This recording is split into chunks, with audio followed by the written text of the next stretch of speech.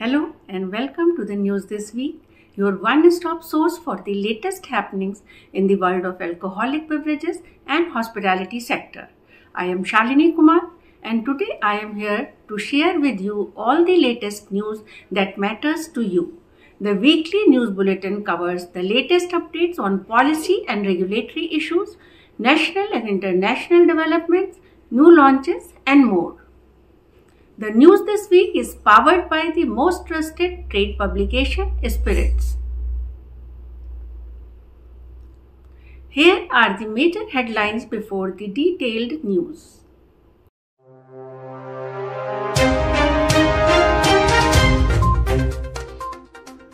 Liquor industry urges for price rise.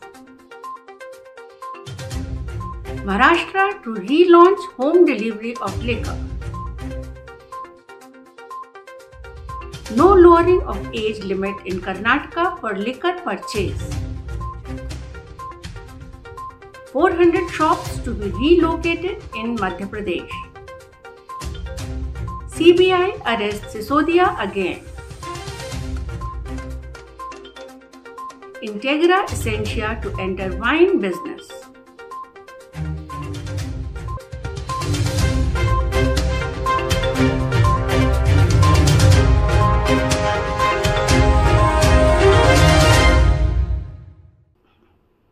Now, news in detail.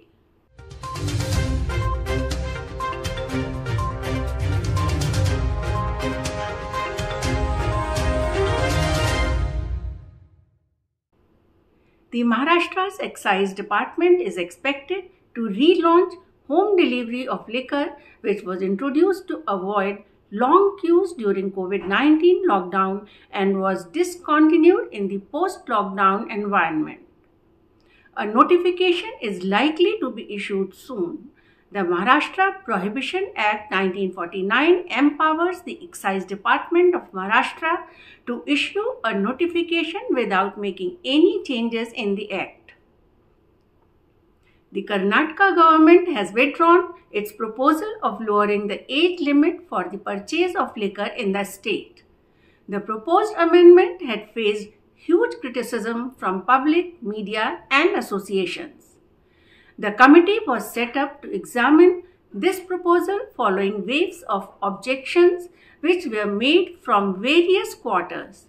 A period of 30 days was given for suggestions and objections which have expired now. Now, the minimum age limit for liquor purchase in Karnataka remains at 21. Manish Sisodia, Delhi's Deputy Chief Minister, has been arrested by CBI after 8 hours of questioning. He has been booked for the alleged corruption in the now scrapped Delhi excise policy of the 2021-22 fiscal. According to the CBI, Sisodia, who is head of the Delhi Excise Department, did not cooperate in the investigation and was replying ambiguously to their queries. The agency claims that the now scrapped excise policy of Delhi has suffered from irregularities in both formulation and implementation. He has been sent to 5-day remand, that is till 4th March, under CBI for the alleged irregularities in the now scrapped Delhi's excise policy.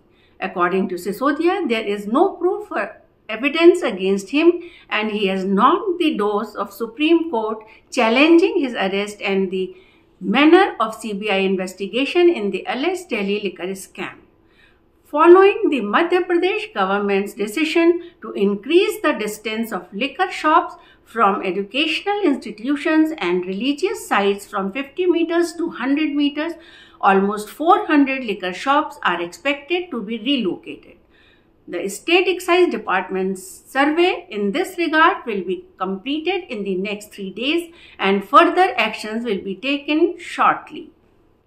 A number of the major liquor companies in India, including Diageo, Pernod Ricard, Radico Khaitan and United Breweries, strongly urge for price increase of alcohol products from the state governments following inflation in the key raw materials, which according to them has reduced their gross margins significantly.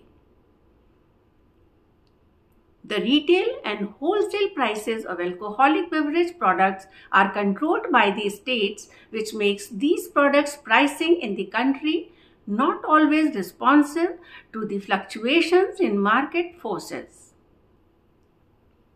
After the New Delhi-based Integra Essentia announced its plans to acquire assets of Chateau Indulge Winery for 40 crore rupees, the shares of Integra Essentia escalated by 4%. Integra Essentia has been engaged in agro products, textiles and garments, infrastructure and energy business, and this announcement of acquisition can be easily construed as its foray into India's fast-growing wine sector. According to the company, this acquisition is in line with its vision to expand its footprint in the FMCG businesses. The assets comprise a land parcel of 58,612 square meters, buildings spread across an area of 16,629 square meters, and equipment including 60 lakh liters of stainless steel storage, among others. The purchased assets are located in Narayangaon town of Pune. The area has the right climate for grape cultivation. Beam Suntory, a world leader in premium spirits, has announced 2022 full year results, where it shows that its net sales increased during 2022 by 10.5% year-on-year, representing 24% growth versus the pre-pandemic year of 2019. Premium brands of Beam Suntory grew by 15% during 2022 and now represent more than half of the company's full bottle spirit sales for the first time ever. Beam Suntory's ready-to-drink brand sales grew by 16% in the last year, driven by performance in Japan, Australia and the US. During 2022, sales of Jim Beam grew at a single-digit rate, Maker's Mark grew by 11% and Basil Hayden surged by 40%. Furthermore, Roku, Hibiki, Yamazaki, Bowmore, Knob Creek, Tres Generations and Hornitos all delivered impressive double-digit sales gains during 2022 as compared to that of 2021. India is becoming a hub for the new product launches targeting the youth consumers. Let's see which new products are available on the shelves in the past 1 week.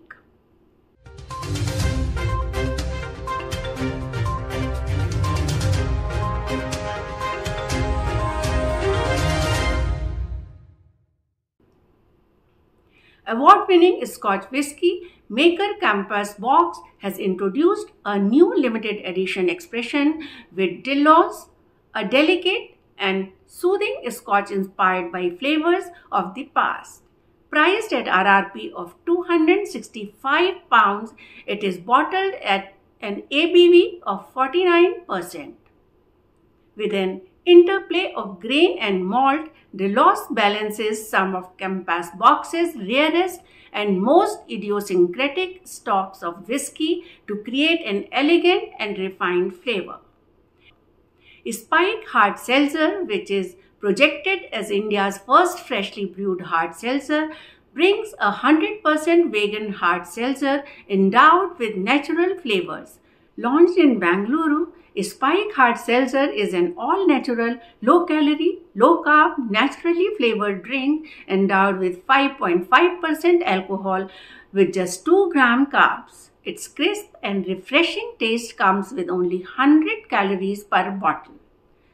Priced at 150 rupees for 330 ml and 180 rupees for 500 ml, Spike is also aiming to expand its Spike Hard Seltzer's presence in Hyderabad, Maharashtra and Goa soon after their Bangalore launch.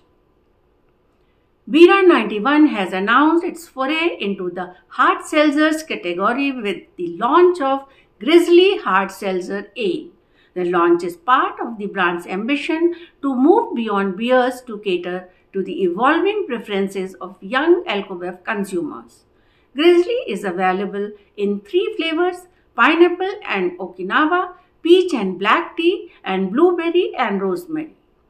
Grizzly hard seltzers will be available in 330 ml pints and 500 ml cans across Bangalore at 170 rupees for peach and black tea and blueberry and rosemary, and at 180 rupees for pineapple and Okinawa sugar option. अब कुछ मीठा हो जाए. With the announcement of the launch and local production of Galaxy Fusion's dark chocolate in India by Marks Wrigley India, Marks Wrigley has entered the dark chocolate segment in India. The dark delicacy is made with 70% cocoa. With its launch, Marks Wrigley India aims to consolidate its position in the molded chocolates category. Galaxy Fusion's dark chocolate will have presence in retail outlets and all e-commerce portals across the country at various price points starting with 90 rupees. Let's see what is making news in the hospitality sector.